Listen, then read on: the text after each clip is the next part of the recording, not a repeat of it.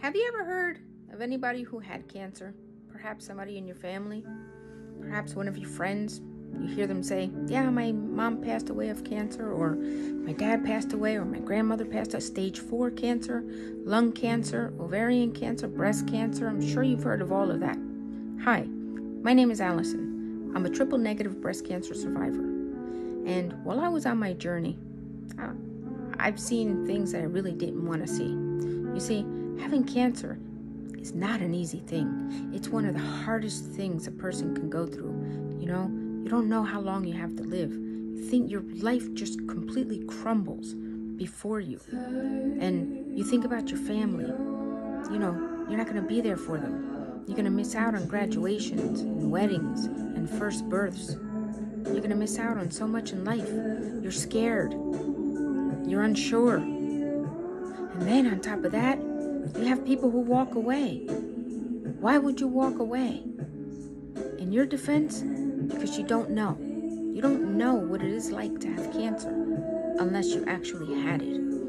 I don't care how close you are to the person, husband, parent, child. You don't know what it's really like unless you had cancer. Okay? We walk a tough journey.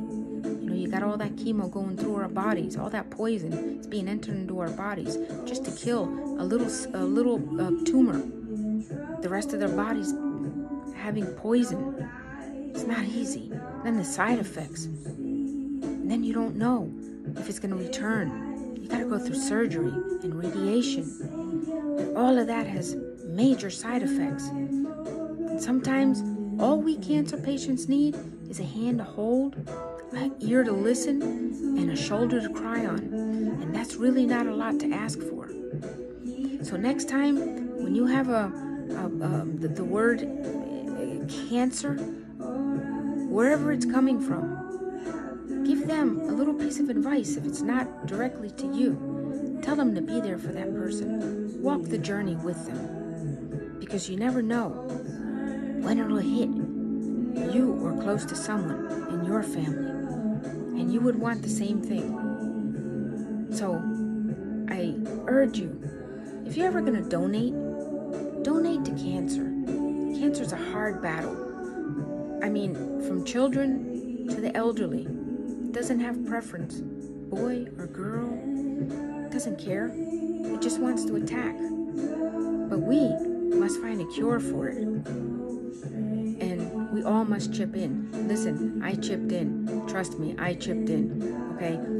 What I went through, I chipped in. And let me tell you, it's not an easy battle. My journey was actually a very easy, smooth sailing journey. And I'm very thankful for the Lord for giving me the opportunity of going through what I went through with minimal side effects during the entire journey. I went through 16 rounds of chemo, surgery, 3 hours,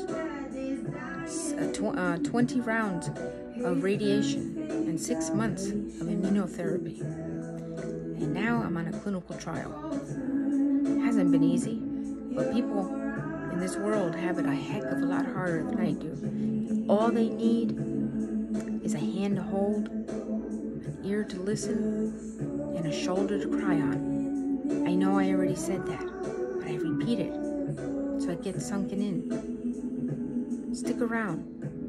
Help them. They're not whining just to whine. If they're calling you that something's bothering them, every little pain is going to bother us and scare us. It's going to terrify us. So, just try to understand us cancer patients a little bit more. And contribute when you can. We'll greatly appreciate that. Hey, God bless you. Listen, don't feel pity on us. We're fighters, we're warriors, and we're survivors. We don't give up easy. We stand the fight. We stand in the middle of the battlefield, and we let Jesus in charge of the firearm and the ammunition. And it is Him who's the one who's fighting for us. I confide in Him, and I follow Him, and I allow Him to go ahead and do what He needs to do. For me, for the better of me, I obey Him. May you have a blessed enjoyable day. May God bless you, God bless me, and God bless the world.